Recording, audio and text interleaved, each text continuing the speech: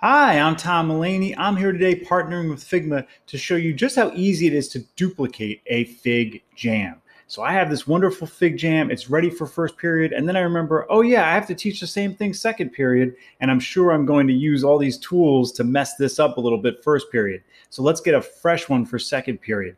Here at the title, I click the drop down, I click duplicate, and now it's duplicated and I can open. But I can also do that from my file. So I can take any of these and right click and then click duplicate, and then bam, I have another new copy of it. So duplicating FigJams to have a fresh copy for subsequent teams, periods, whatever it may be, just that simple and easy.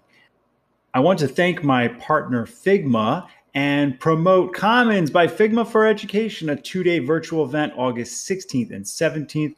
Go to commonsbyfigma.splashthat.com to register today for free. Get verified for an EDU Figma account at figma.com/education. And if you want to try duplicating FigJams or doing anything in FigJams, type FigJam.new into your browser right now to try all the wonderful features. If you have any questions about duplicating FigJams, please comment below or tweet me at Tom E. Mulaney. Please like, share, and subscribe. Thank you so much for watching.